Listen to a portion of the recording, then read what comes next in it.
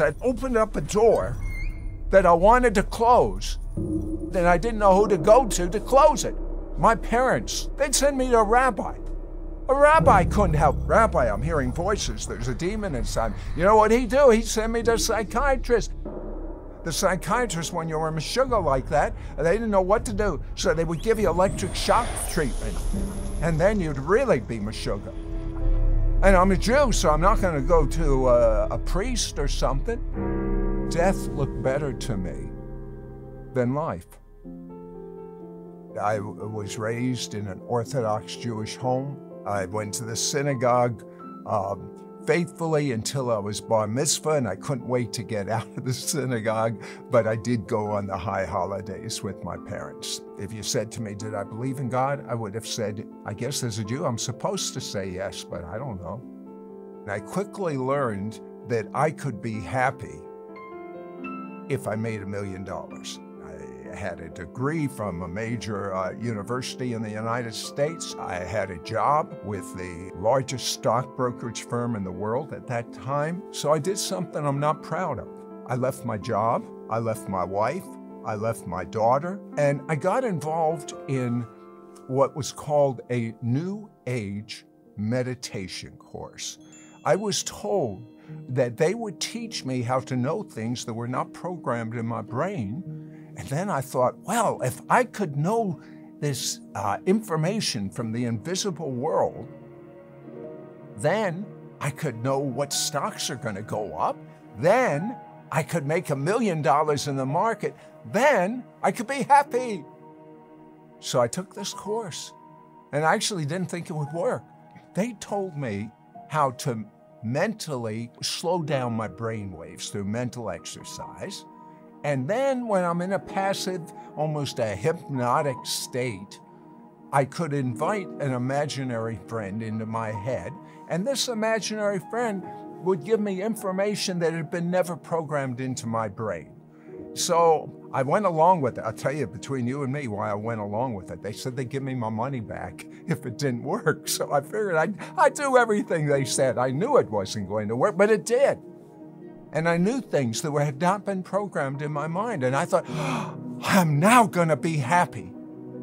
And the power actually started growing. And then I got involved in something called astral projection.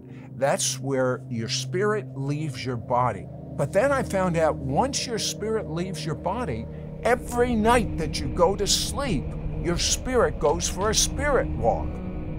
What if my spirit left my body and didn't make it back in time? I'd be buried alive. And I have to tell you, I was so fearful that I couldn't even sleep. And I was convinced that what was inside of me was evil. It was actually a demon. I have tasted the power of the dark side of the demonic world. And contrary to popular opinion, it's not fake. There are genuine supernatural things that are miraculous. Death looked better to me than life. Life was too hard. I wasn't looking for God. I wasn't looking for religion. I was just looking to go back to the way I was. I'd opened up a door that I wanted to close, and I didn't know how to close it, and I didn't know who to go to close it. For instance, my parents would give their life for me, but they couldn't help me. They'd send me to a rabbi. A rabbi couldn't help Rabbi, I'm hearing voices. There's a demon inside. You know what he'd do? He'd send me to a psychiatrist. The psychiatrist, when you were meshuggah like that, they didn't know what to do, so they would give you electric shock treatment, and then you'd really be meshuggah. And I'm a Jew, so I'm not going to go to a priest or something. I knew there was nowhere I could go. I was told there was a greater power than that devil that was pulling me under, that demon inside of me, and that power was the name of Jesus. Did I believe in him? No. But did I have nowhere else to go? I had nowhere else to go. And at that time, I'd been given a Bible by these Christian businessmen. We Jews have nothing to do with the New Testament. We Jews have nothing to do with the church. You know, when you're sinking in the middle of the ocean, you don't care who throws you a rope. In desperation, I prayed a two-word prayer. Jesus, help. I really didn't want to wake up. Life was too difficult. Well, I did wake up the next morning, and I couldn't believe what happened. That demonic thing that was inside of me, it was gone, totally gone, and replaced with the greatest peace and love a human could have. I could not be afraid and fearful if you gave me $1 million, because this love conquered all of my fear. It was a love that I had never experienced, I'd never felt before. And I returned to my wife and daughter, and my marriage was restored. And I can tell you that Joy and I have celebrated our 53rd wedding anniversary.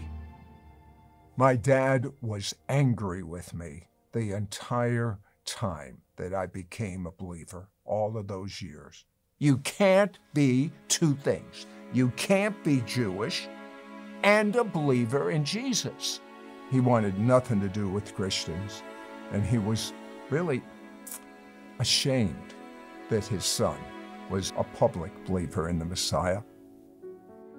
My mother observed how my marriage was restored, how I became a good husband, a good father, a good provider. And she said, you know, I don't believe in this Yeshua, but Yeshua made my son a mensch. That means a good human being. I discussed with her why I believed in Yeshua, and one day she said a prayer to know the Messiah. And then when my mom died, my father asked the most important question he could ask me. He said, Sid, will you go to the synagogue for almost a year with me and say Kaddish for your mother?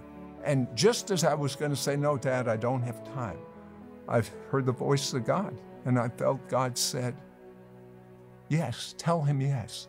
And you know, I went with my father every day to the minyan, and I said the Kaddish, and I put on the tefillin.